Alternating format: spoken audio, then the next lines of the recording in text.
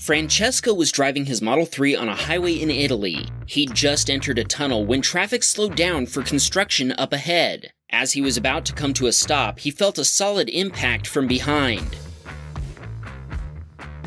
The driver of the Range Rover that had been following behind him hadn't noticed traffic slowing down and crashed into him at full speed. The Tesla was pushed forward into the car in front of it. That car then crashed into the car in front of it, turning this into a massive multi-vehicle accident. Luckily, everyone involved was able to walk away from the accident unharmed. While waiting for the tow truck to arrive, Francesco showed the officers his Teslacam footage right on his Tesla's screen. The footage clearly showed them he wasn't responsible for hitting the car in front of him.